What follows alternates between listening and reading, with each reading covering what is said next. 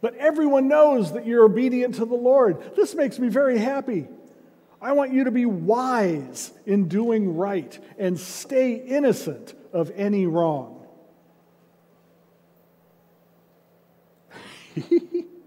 The God of peace will soon crush Satan. Where? Whose feet? Who's crushing Satan? God. Where? Under my feet.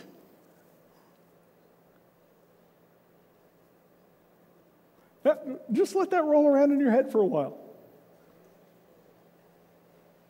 God will crush Satan. And he'll use my feet to do it. He'll use your feet to do it.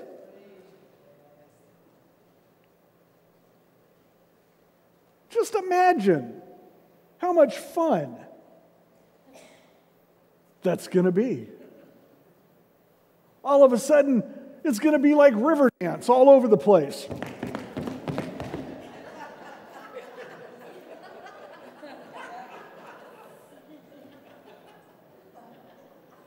And we're going to hear,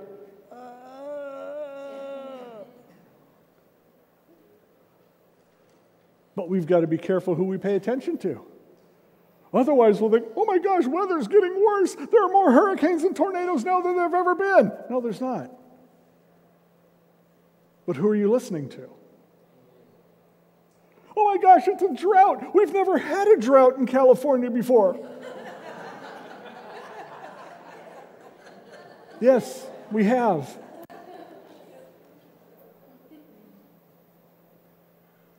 Rhonda and I watch way too much Huell Hauser on TV. And I was watching one of his shows. He's passed on many years ago now, but I still enjoy his shows. And he was visiting the dry lakes out in the high desert.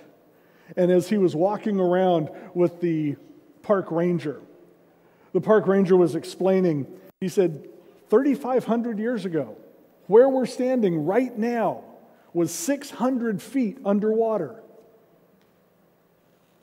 And because I'm annoying this way, I thought, 3,500 years ago, there was 600 feet of water sitting there.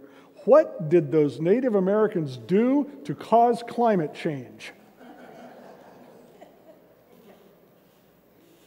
Wasn't that what we're told? Climate is changing. You know why? Because Pastor Ron runs his air conditioning all the time.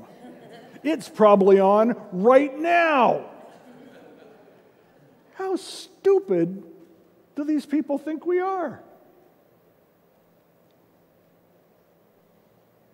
Have you noticed that of the 44 major climate change predictions they've made in the last 25 years, none have come true?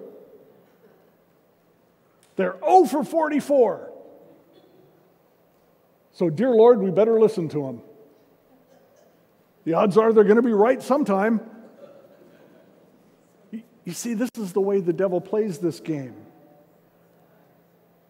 He says things and gets us to try and not trust God. But it's our choice. But God will soon crush him under our feet as the grace of Jesus is with us. That is living in God's power. Oh, wait a minute. The kingdom of God is not just fancy talk. It's living by God's power. See how we got all the way back to where we started? See how clever that was?